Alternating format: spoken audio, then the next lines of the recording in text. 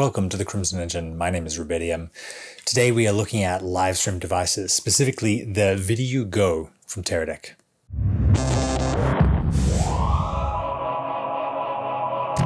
So if your camera can't live stream natively, meaning it doesn't have a USB-C port that can connect straight to your computer and show up as a webcam, you have a couple of alternatives. The most popular are intermediary devices that mainly work through HDMI. So you plug your HDMI from your camera into a Blackmagic video recorder or an Elgato unit. From here, you can live stream through YouTube, you can connect as a source to OBS, or you can go directly through Twitch. The problem with this is that often the video and audio signals arrive at different times, so you get audio delay. Or more commonly, the fact that you have to have a very long USB-C cable and that USB-C cable can come loose, effectively ending your stream, means that this isn't an ideal live streaming solution for mission critical kind of programming. Enter the VidiU from Teradek.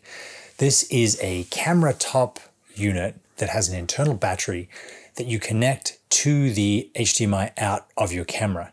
It then syncs with your phone to input your Wi-Fi details and connects directly to YouTube or Twitch or any number of streaming services and broadcasts the signal from the camera with audio in sync directly to the cloud.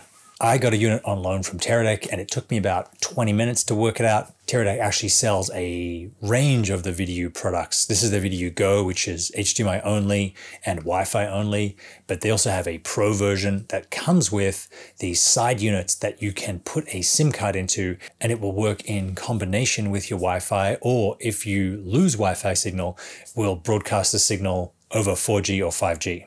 This is great if you want to broadcast from somewhere that doesn't even have Wi-Fi. You can just go over the cellular network. I found the quality to be pretty good, comparable to what I was getting directly connecting to my camera. It still isn't anything like the megabits per second that you're going to get if you upload directly to YouTube, because YouTube is where I used it. Live streaming just isn't able to deliver the same quality because it doesn't have the same bit rates, at least where I live. You have to enable it to control your YouTube channel. You have to authorize it as a device for your Google account.